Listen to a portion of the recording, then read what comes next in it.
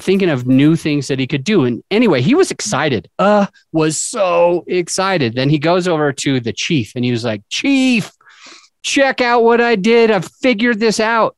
And the chief was scared. The chief was frightened. Oh my goodness. The chief was saying that it was of the devil and he was going to be cast out. He's, quote, playing with fire and he's going to get burned.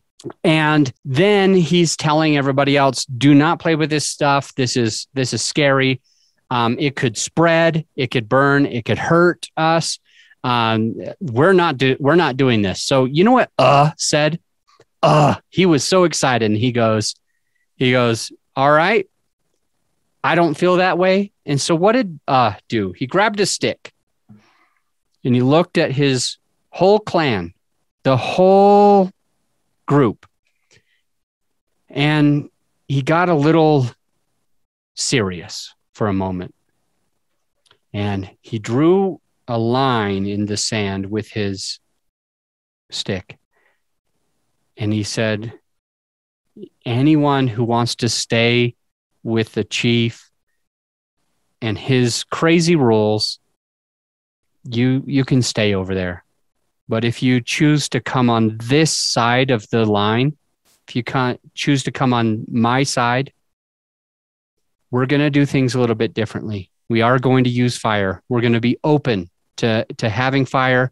We're going to see if it can help us cook meats. We're going to see if it can help us make other things taste good. We're going to see if it can help us grow into a bigger economy. We're going to see if it can allow us to build the shelter that we need to see at night and be able to hunt even at night and be able to get these other certain kinds of animals.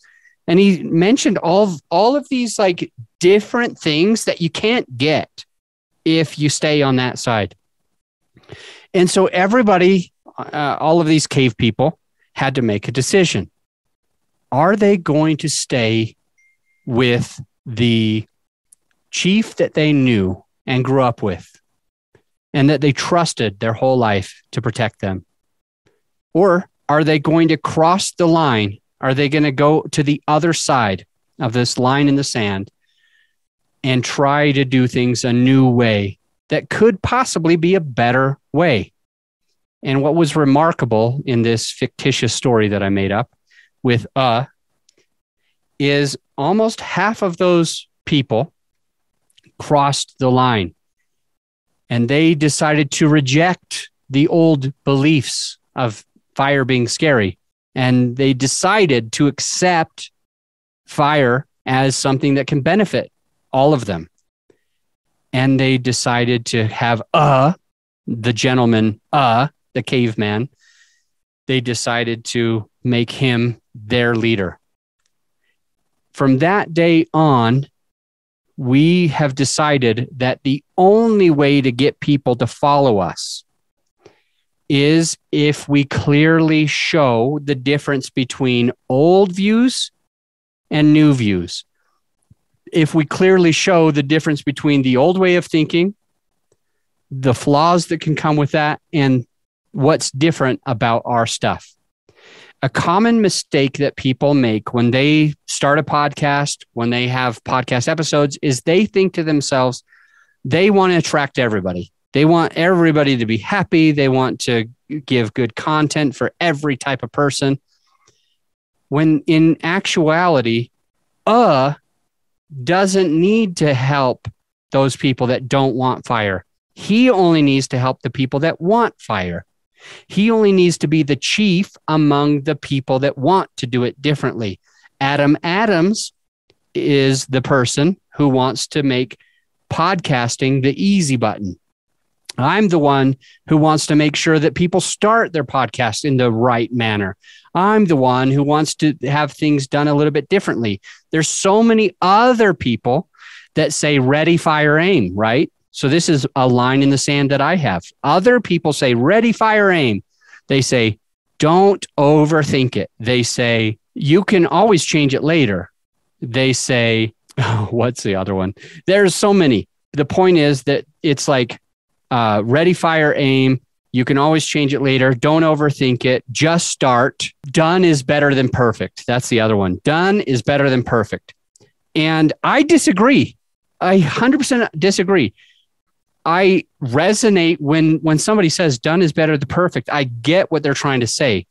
But if you have a done podcast, if you just do a podcast, but you don't focus at least enough to get listener base, then you're going to make some failures. You're going to hurt some feelings.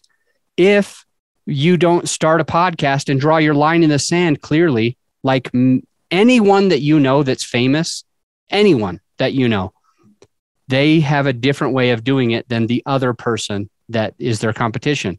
They have to. If they're all saying the same thing, then they're not going to attract anybody. So what we're trying to say is you've got to take a page out of U's book. Draw your line in the sand, because if you're trying to speak to everyone, you're truly speaking to no one. If you're trying to make everyone happy with your content, nobody's going to know if it's for them. But if you draw your line in the sand and say, that's the old way and this is the better way, come on my side if you want it, that's the way that you're going to attract people and build a cult following, which will allow those people that follow you to share your content with their friend, to rate and review your podcast, to come to your events when you host events, to call you and pay you when you're offering for them to be part of your services. They're going to be the first person that says, I am in. I like fire. Fire can do good stuff. Let's play with some fire. And I'm coming on your line, on your side of your line in the sand. Remember that. Focus on it. Figure out how can you draw your line in the sand a little bit better by the next episode that you have.